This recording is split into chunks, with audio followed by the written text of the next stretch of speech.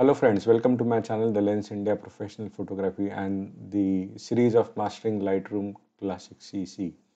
So till the last video we have seen how to crop the images in the Lightroom, and now it's time to process the image in the Lightroom. So to process the image in the Lightroom we have to be in develop model necessarily.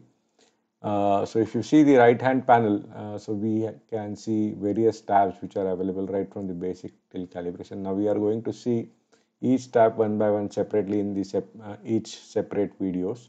In this video we will be covering about the basic tab, where we will be starting with the editing of the image as a first step, and probably there are high chances that you may not see all the tabs which are shown on the right hand side panel.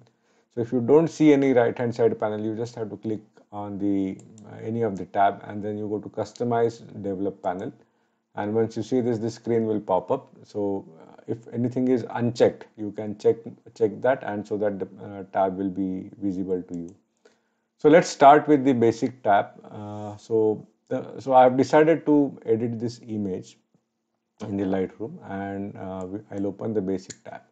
The moment we'll open the basic tab, we will see the first option what we have is the treatment. So whether you want to process the image in color or whether you want to process the image in black and white.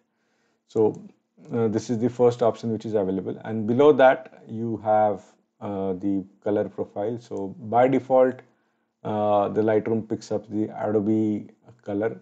Then you have other presets available, landscapes, portrait, standard, vivid, monochrome. And if you want any other profiles to be used, you can just click on the browse, and you will see that there are various profiles which are available. So you have favorites, something like 6 profiles which are available. Then you have Adobe RAW profile, 7 profiles available, and camera matching profiles, artistics, black and white, modern and vintage. So you can also basically go for a large view of the profiles. When you click on this, you can see the profile which are shown here. The view changes. So grid view, large view, and the list view. So list view is you don't see any of the previews of any of the profile. So we'll go with the grid view as such as of now. So now if you see when I'm hovering the cursor on this profiles which are available, so it will give you the preview on the big screen too, that how the image is going to use. So one of the thing when we can use these profiles which are given by the Adobe. So this stands as a base to post process the image if at all we like any of the profiles. So I'm not going to select any of the profiles as of now, because I want to use my own way of editing the image. So to close this, you just have to press this close, and we are back to the screen. Now since we have decided that we will process the image with color, so we will continue with the color. Okay, before that, one more thing, that we have seen the profiles from here, but we also have the option that we have this bricks or the squares which we can see. If you click on that, the same view will be available. So you can have both the options to go to the profile based on that. Now the next option what we can see is the adjusting the white balance. So when we shoot the images, many a times it happens that the images look much more warmer or much more cooler than what we have seen, and probably in our post processing there might be a need to correct those images. So we can correct those images and their white balance by 3 ways. So the first is, you can see there are 2 sliders, that is the temperature slider in the sense the color temperature slider, and the tint slider. So if you feel that the image needs to be made warmer, you can just slide the temperature slider and the image will become warmer. On the other hand side, if you drag it to the left, the image will become cooler. So now if I'll just try to make it a little bit cooler. Now if you feel that because of the temperature slider something has gone wrong, so or some colors might have changed, you can further adjust it based on the tint slider. So the tint slider will make it more cooler or it will make it more warmer. So this is one way we can adjust the light balance. And if you want to reset this, I just double click the both the slider labels, the white balance will get reset. The another second method what you can change the white balance so is through the customs white balance. So you have first as shot. Now see one more advantage what we have, if we are shooting it in raw, if we are processing the raw image, we get the benefit of changing this white balance easily, because whatever the white balance is applied in the raw image, so it will replace the profile when we are changing the white balances. And this is basically going to become very difficult when we are processing on the JPEG images, because the white balance in the JPEG images, if you are trying to change, it will add on the existing image. It will not replace the existing raw white balance and bake in the new. So that is why it is always good to shoot in the raw. So and so that it becomes easy to make the changes as per our convenience. So there are many various white balance which are available as shot, auto, daylight, cloudy, and till flash. So I'll just leave it at as shot. So this is the second way we can adjust our white balance. Then the third way of adjusting the white balance is through this picker actually. So if we just click on the picker, you will see that with this picker or the dropper, there is a grid available and it will read the RGB values below the grid.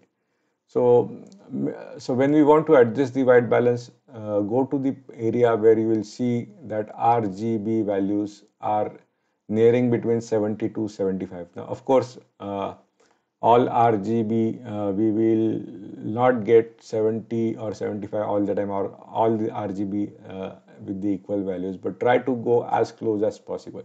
So you can see that if I'm moving to the white, then the RGB values are going to nearing to 100%. If I'm going to the black, it is nearing towards the 0% or very close to the 0. So we have to find a spot where it will be almost all three values are nearing between 70 to 75 roughly. So just hover the dropper or the speaker to pick up the white balance. Now you can see the RGB values here are R is 77, G is 76 and B is 72. So just pick up this point and you will see that the image has acquired the white balance. So this is the third way of doing the or correcting the white balance. So now once we have corrected the white balance, now let's come to the lower section of this basic tab. So we have this tone sections. So in these tone sections, we have exposure, contrast, highlights, shadows, whites and blacks. So if you feel that your exposure is wrong, so this exposure slider will allow you to adjust your exposure. Then then the next is the contrast slider. So contrast slider, usually I don't apply the correction to the contrast sliders immediately when I'm processing. So once the processing of the rest of the parameters are done, at last I will touch upon this contrast. So this is my workflow, but there is nothing right or wrong in this. So the next below that is the highlights. So if you see that this particular image has highlights at many places because of the water in the frame. So I'll try to bring down the highlights first. If I feel that they are too bright, and then if there are any shadows, you can just open up your shadows. You can see that the shadows are getting open. So you can adjust the sliders to the extent where the image is appropriately being seen. So once you adjust the sliders, then the next what is the whites and blacks. So and there is same like highlights and shadows, you can even adjust the whites and blacks, but then there is a better way to do it, because if you lose on the details while adjusting the whites and blacks, probably the image will not have the details in the particular area. So the best way is to press Alt or Option key on your PC, and by pressing that Alt and Option key, click on the slider. You will see that when you select the whites, the screen turns black. And if I try to slide the white slider and little bit, you will see that after some time, you will see that some spots are appearing. Now you can see some white spots and blue spots are appearing. So white spots means the image has started clipping at that particular area. So when it is all white, that means all RGB, all the three colors have been clipped. And when it is blue, that means the blue channel has been clipped. So if I drag it furthermore, you will see that the more and more I drag it to the right side, the image is clipping, right? And if I leave it, now you will see that at all those places where it was showing the spots, the image has clipped. So the better way to adjust the slider is just the moment you start seeing the spots, you just drag down, again come back and leave the slider over there. Same way, when you want to adjust the blacks, press the Alt or Option key, and now you can see the screen has turned white because we need to adjust the blacks. So for adjusting the blacks, drag the slider to the left hand side, and you'll see same like what we have seen in the with the white slider. So the opposite phenomena is happening with the blacks slider. So now you can see that the spots are appearing over here, and if I keep on dragging it, you will see that the details in the black areas now have clipped. So this is the image what you will see when after dragging the black slider. So I'll just reset the slider, and again I'll adjust the slider just a little bit so that I'll drag it back before I see the spot. Now if you want to see the before and after of the image by just the adjustment of the slider, you can press the Y key. So if you press the Y key, you can see the before and after. So left hand side is the before and right hand side is the after image. Okay, and if you press the Y key again, it will come to the full screen view. Another way to see the before and after is the effect is just to hit the backslash key, and you will see the before and after without having the comparative view. So this is the way of comparing the before and after. Now if you feel that all the sliders what you have adjusted over here needs to be resetted, so as I mentioned earlier that by double clicking the label you can reset the slider, but there is another way to do it. So if you press Alt key, you can see this tone is changing to reset tone. So if you click here, so all the sliders will get reset. Now another way, so we have adjusted the sliders now manually. Another way to process the image is just to press this auto, and you will see that all the sliders will get adjusted automatically. But many a times this auto does not work that well. So definitely we will not be selecting the auto in most of the cases. So again, to reset the sliders, reset the tone, reset the presence, so all the sliders are back to 0. So if you want to, another way what we can adjust the sliders is that if you double click any of the sliders by pressing the shift key, so the sliders will get adjusted automatically. So this is the one more method to adjust the sliders automatically individually. So the first method was so I'll reset this once again for demonstration. The first method is that when you click on the auto, all the sliders will adjust themselves in the auto mode. So we reset this, and if you want to reset a particular slider in the auto mode, you just double click the slider by pressing the shift key, and you'll see the slider is getting automatically adjusted. But then many a times this may not work, so the better way is to just adjust the sliders based on our customized requirement. So I'll just again adjust the sliders for the further demonstration purpose. That's it. So now this was about the tone section, and then now we are into the presence, going to adjust the presence sliders. So the first slider in the presence is this texture. So if you want to add the texture, if you move the slider to the right hand side, you can see the texture is getting added. So more sharpness is getting added over here. And then when we are moving it to the left hand side, the image is becoming softer.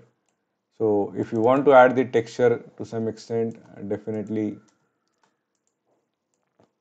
you can use this texture slider to add more texture to your image. So I'll just if adding too much will make this image look more grungy. So it is up to your individual choice how much to add, and this will also add noise to the image. So please remember that not to do excess adjustment for this texture slider.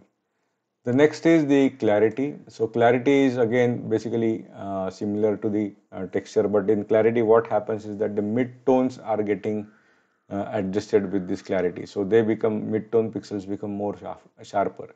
So if I move this clarity to the left hand side, so you will see that the image becomes soft and little bit blurry. And if I start moving this slider to the right, so you'll see that the image becomes sharp. So just before and after, probably you'll will be able to understand with the magnified view. So just little bit you can still go, and if you go too extreme right, see the image has started becoming very grungy, which may not look good to your eyes. So fairly, if you can see that by adjusting the slider slightly, the image will become sharp. Now, the same problem like texture is with the clarity also. If you do too much, you can see the noise is getting popped out at the background of the image. So just adjust the slider to the extent that the noise also doesn't start increasing, and the image also becomes sharp for the midtones. So this was about the clarity slider. The next is the dehaze. So if we want to adjust this slider to the left, it will add haze to the image. And if we want to remove the haze from the image, adjust it to the right hand side. Now particularly in this image we don't have haze, but at times probably you may have to would like to use this slider just from the creative point of view, and so that by adjusting the slider to the right, it increases the contrast little bit. So it is up to you how to use this slider, but mainly this slider is used to remove the haze or add the haze in the image. Then the last two sliders in this presence is the vibrance and saturation. So the difference is that both the vibrance and saturation will saturate the color, but the difference between those is vibrance will saturate every color which is not saturated in the, which is not at the highest saturation level, and it will not saturate those colors which are already saturated, whereas the saturation slider is something which is more heavier than the vibrance, and it will saturate every other color irrespective whether the color is already saturated or not. So these are the two basic difference between the vibrance and saturations. So if we slide it to the left, the vibrance, the color will start desaturation and it will look faint. So just add the vibrance to the image so that the color shift does not happen, and even you can adjust little bit the saturation. So maybe you can take a final call by adjusting both of these images. So once all these sliders are done, you can see the before and after difference over here. So you will see the image has become more enhancement as compared to the raw images what we had earlier, and you can see at both the places how the difference is. So this is what we normally call it as the enhancing the image in the post processing. So that's it about the basic tab post processing. Now we will be, in our future videos we will cover rest of the tabs, so that further how we can make our images more beautiful, and I hope you got a good hang of it. So just before closing this session for this basic tab usage, so now when we are doing the post processing, you may see that at the bottom you have a film strip, you have a left hand side panel, and you have a top line available. So if the screen is looking much busy, you can just by clicking the triangle on each panel, you can just click the panels and you will see that the screen is now ready for the full view, so that whenever you want to see the bigger size images or something like this, you get a space to see the image and you can properly focus on the image. And if you want to bring those panel back, just click on the triangles which are available here and you can see all the view back.